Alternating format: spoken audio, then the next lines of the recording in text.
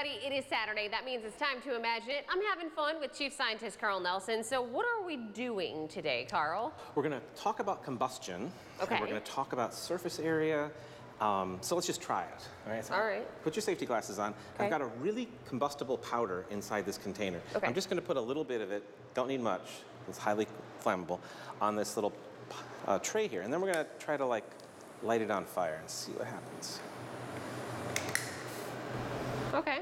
So it just kind of toasts. Sure, and you can see a little. Now it's burning a little bit. All right. But I was hoping for something a little bit more dramatic. Of course. Okay. So let's try, instead of just letting it burn as a clump on the table, let's actually, I'm going to sort of spray it into the air and see what happens. Right. So. Oh, wow. Okay. So, okay, that's markedly different than what's Sure. happening down there, right? Okay. Is this what they use when you see things like that at a, I don't know, maybe a parade or a festival and a machine has some pyrotechnics going? I'm not a pyrotechnician per se, so I wouldn't know. It could be a variety of things. A viable option. Okay. So what's happening here, though?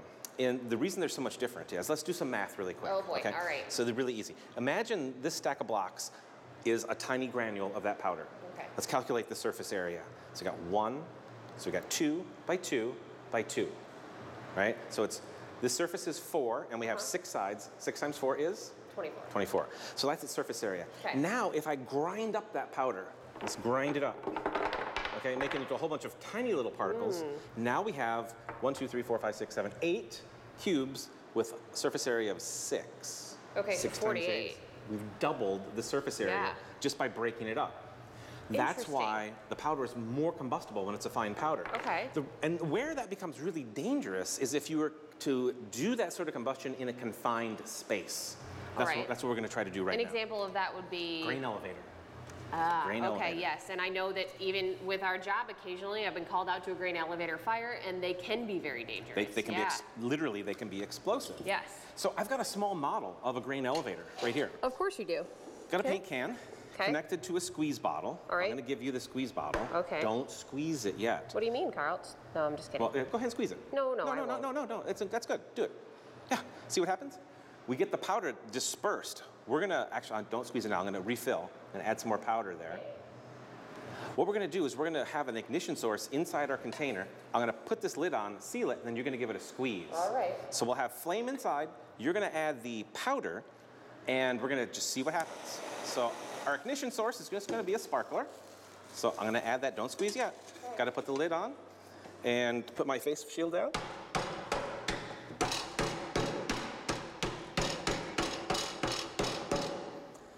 Give it a squeeze.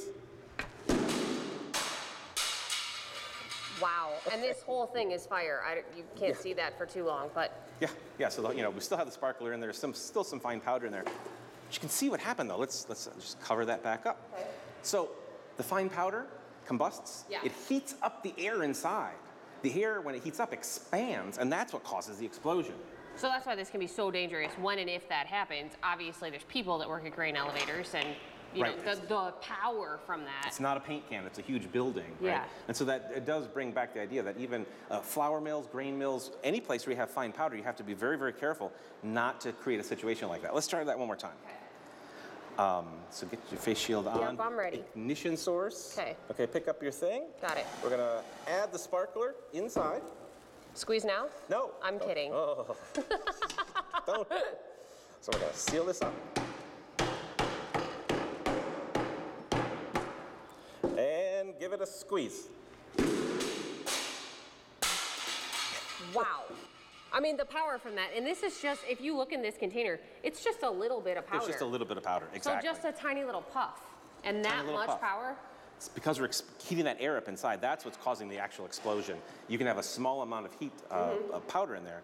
That expanding air will really dramatically make it explode.